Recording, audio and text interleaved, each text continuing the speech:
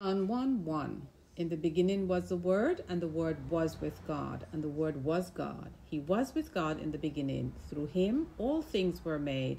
Without him nothing was made that has been made. John wrote that the Word of God became flesh to teach people. 1.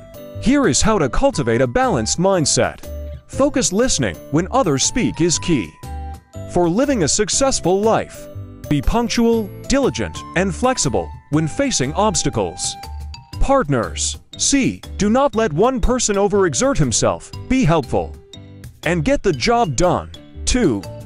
Believe that God gave you the power to steer your own life in the right direction. Work with others harmoniously to achieve success. B. He teaches people to be confident that your efforts are very valuable. C. He shows you the importance of attentive listening to others. Don't start planning while others are speaking.